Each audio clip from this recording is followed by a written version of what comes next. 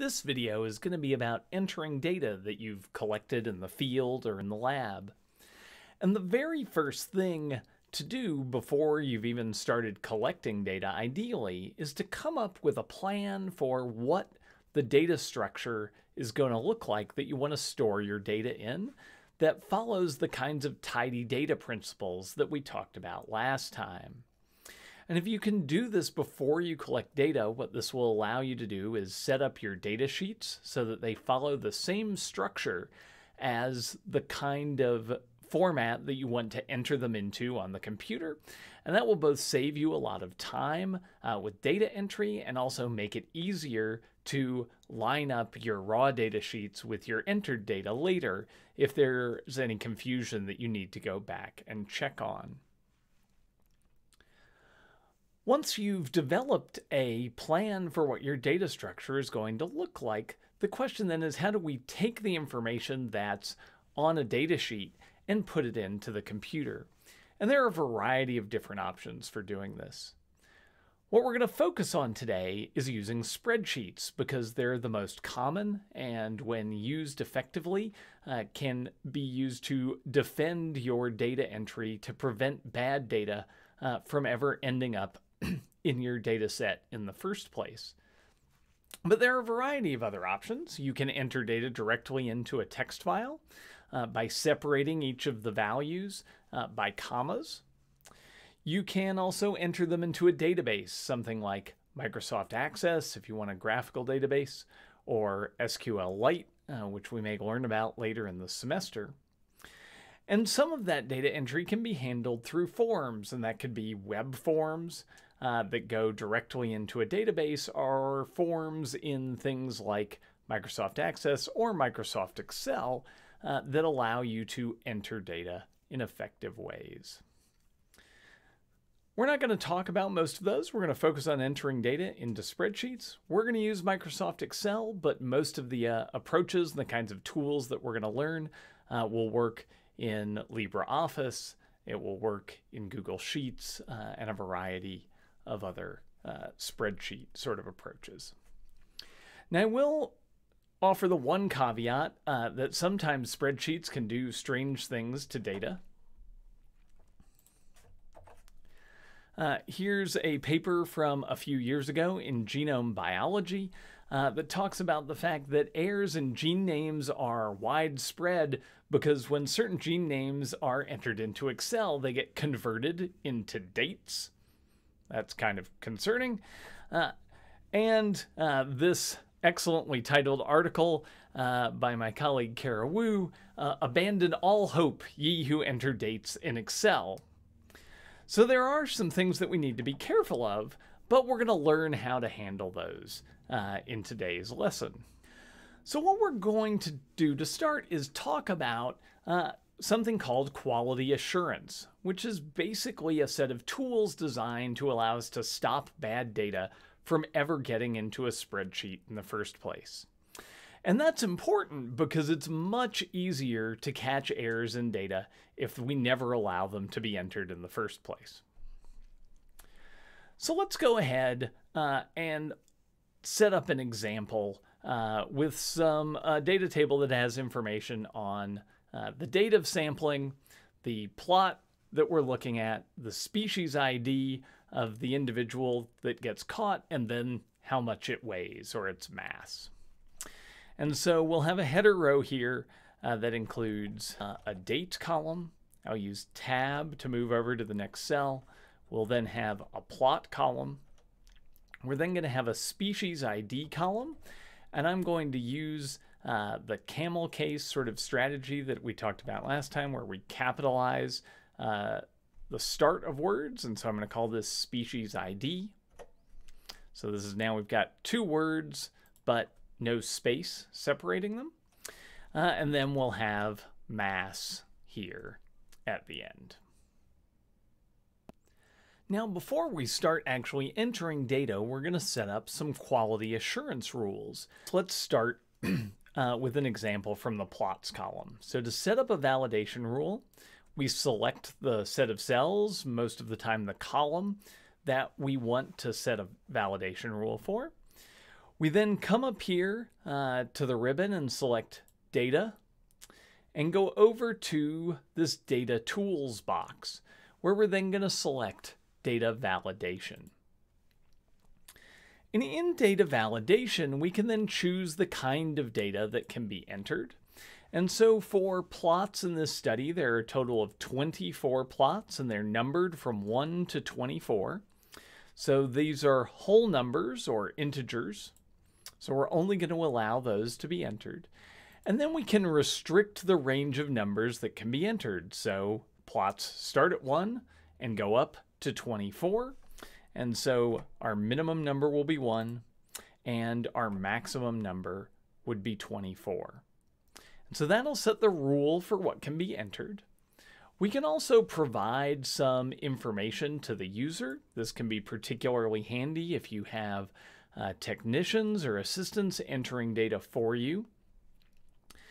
And so this will be information that shows up to tell the user what to enter. And so we could type down in this message box, valid plot numbers are between 1 and 24. And we can also click on this Error Alert tab to control what happens if the user enters a number that is not valid. And so this box is checked, so it will show an alert. Right now, it blocks the data from being entered. If you just wanted to provide a warning, you could click on this radio button here. And then we can provide information to help the user figure out what went wrong. And so we could say, plot IDs can only be numbers 1 to 24. And now we can click OK to create this data validation rule. The first thing we'll see is if we click on a cell and plot to start to enter some new data, we get this nice message here that tells us what the valid numbers are. So valid plot numbers are between 1 and 24. That's our message. If we enter valid data here, everything works fine. So we can enter plot number 1, we can enter plot number 2, we can enter plot number 24, and everything works fine. But if we accidentally try to enter some incorrect data, let's say we start to enter plot 22 and we accidentally hit the 2 key one extra time, if we hit enter, we're going to get an error. And it's going to usefully tell us that plot IDs can only be numbers 1 to 24. And it'll give us the option to either kind of stop and give up or retry. And I'm going to click on retry. And then we can come in here and edit this to be the correct value and hit enter, and now it will go in. Similarly, we can limit the range of decimal numbers as well as whole numbers. So masses, at least in this study, are decimals. And so we can select the column, again, go up to the Data tab, the Data Tools box, and click on Data Validation. And now under Allow, instead of clicking on whole number, we can click on decimal.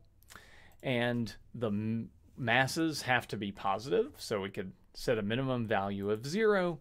And the largest mammal that will fit in one of the small metal boxes called Sherman traps used in this study is a little less than 300 grams. So we'll go ahead and set 300 grams as a maximum.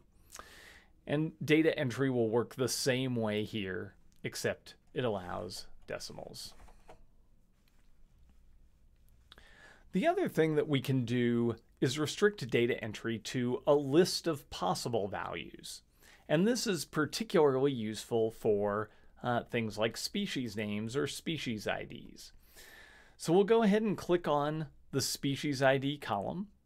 We'll again go to the Data tab, the Data Tools box, and the Data Validation button. And now, this time, we can select the value list here. What that lets us do is provide a list of species IDs that are valid. And so in this case, we might have DIME for Dipodomys merriami, as well as DIOR, DISP, PE, PE, and PEME. This is just some of the species in this study. And then we can click OK. And now, if we try to enter data, we'll see that it starts to auto-complete for us and give us a set of options, which is handy. If we enter a valid species ID, everything works great. If we enter an invalid species ID, we'll get an error like before, which we can then fix.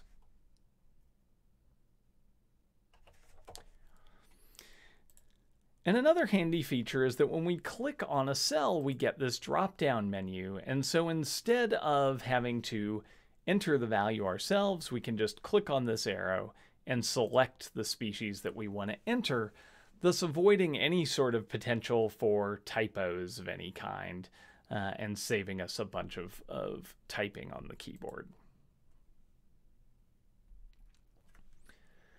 So that's the basic of quality assurance. The other scary thing about entering data, in particular into spreadsheets that I mentioned at the beginning, was the issues with dates. And so we can see an example of that here if we go to type something into the date column.